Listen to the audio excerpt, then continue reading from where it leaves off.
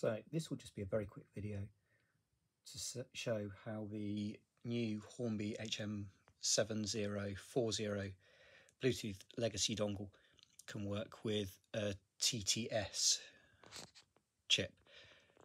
In the Hall class loco that I have here, I've got a TTS chip fitted.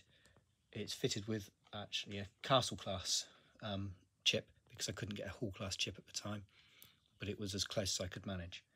So the first thing I want to do is just check to make sure that it runs as it should do on straight DCC before I try and chip it. So we have the controller set to 49 and we will set it off running. And there it goes, running away quite happily. Let's see if we can turn the sound on.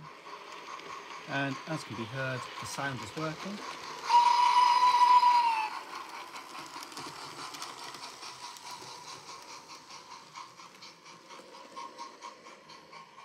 Okay, so to add the Hall to my roster, first thing I'm going to do, I'm going to go to Engine Shed and I'm going to create a new vehicle. And then we'll tell it its address and then say what it is. No, let's not go for food. Rude. Ashton Hall. And then I'm going to import a function map. Now the only way I found of doing this was by putting a function map on a non-sound loco and then exporting it, which was a bit of a faffy way of doing it. So I've imported it and I've called it Castle. So I'm going to import that now. So I've now imported that. So if I go back to settings,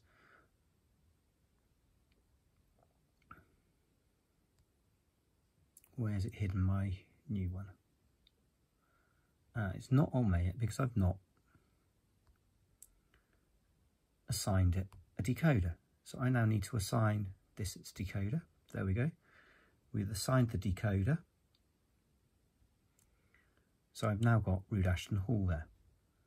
Next thing I'm going to do for that, just so that I know which one it is, I'm going to add a photo. Let's take a photo. So just move it all back so we can get in the right frame. Is that about halfway up? About there.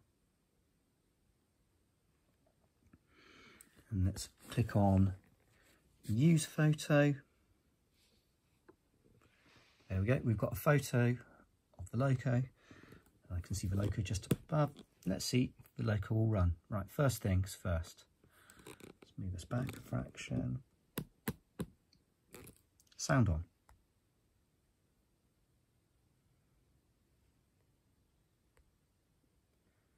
Oh, why is that not working? I wonder if it will just run.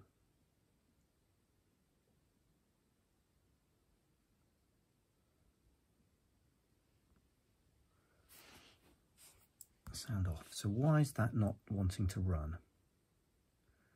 There is a good question. So we've got it set on the decoder. The decoder can be seen. We've got the address of 49, and I know that's the address for this loco. We've got a function map. Let's just rock it off and then rock it back on again a moment. We've got some sound. So sound on. Whistle.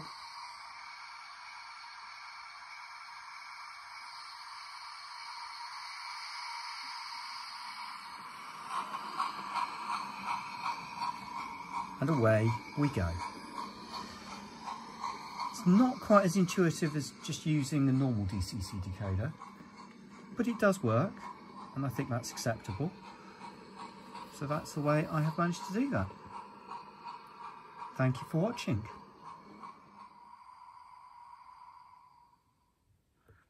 Okay, so although I've got this on the wrong one, I can turn the sound on.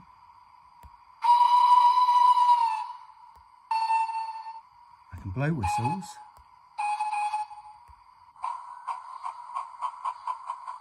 I've got the sound of slipping.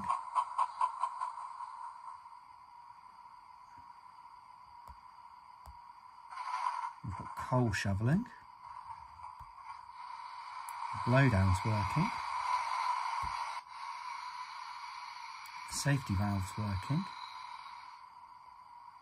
Okay, so we've got 2 pages. We've got the injector, brake squeal, guard whistle,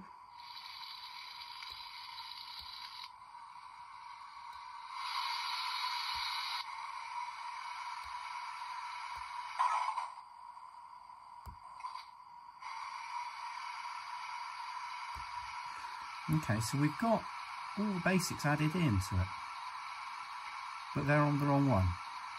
So I will need to look and work out which way round to do that.